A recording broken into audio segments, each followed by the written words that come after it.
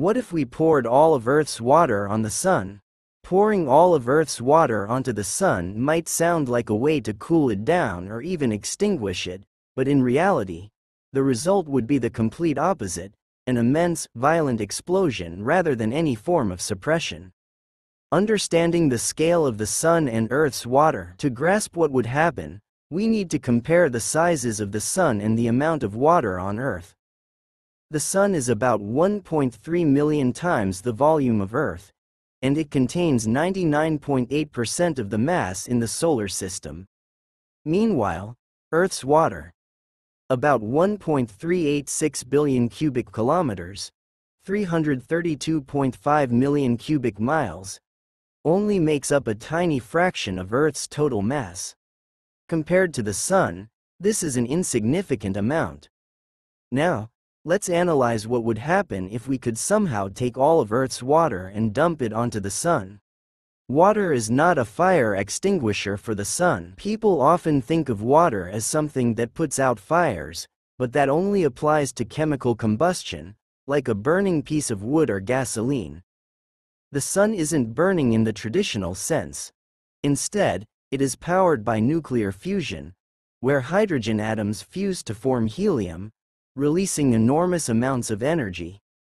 Water, HO, contains hydrogen, which is actually fuel for the sun, not something that would extinguish it. A massive steam explosion. If Earth's water were suddenly dumped onto the sun, it would immediately be broken down into hydrogen and oxygen due to the sun's extreme heat, about 15 million degrees Celsius at its core and 5,500 degrees Celsius on its surface.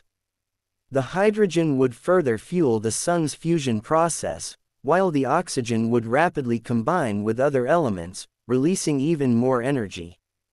The result would be a colossal explosion, a massive release of energy, far greater than what normally occurs on the sun's surface.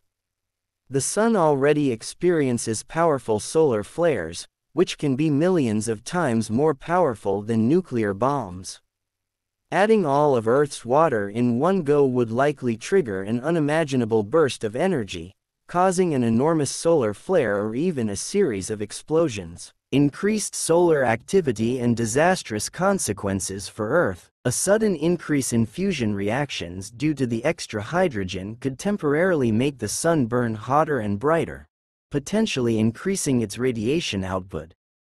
This could lead to intensified solar storms, sending powerful waves of charged particles toward Earth. If strong enough, these solar storms could disrupt satellites and GPS systems, knock out electrical grids, causing widespread blackouts, increase radiation exposure for astronauts and airline passengers, damage Earth's atmosphere, potentially affecting climate patterns. However, given the sun's immense size, this effect would likely be temporary, and the sun would eventually return to its normal state. Would the sun grow bigger? While adding Earth's water would briefly increase the amount of hydrogen available for fusion, it wouldn't make a significant difference in the long run.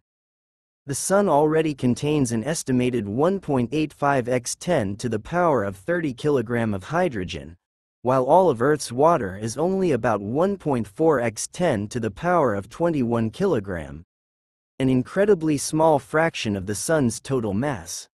So, while it might cause a temporary burst in activity, it wouldn't be enough to change the sun's life cycle or turn it into a significantly larger or more powerful star. A futile and catastrophic idea. In conclusion, pouring all of Earth's water onto the sun wouldn't extinguish it. Instead, it would create a massive explosion due to the rapid breakdown of water into hydrogen and oxygen, fueling even more nuclear fusion. While it wouldn't permanently alter the sun, it could result in solar storms that might wreak havoc on Earth's technology and climate. Ultimately,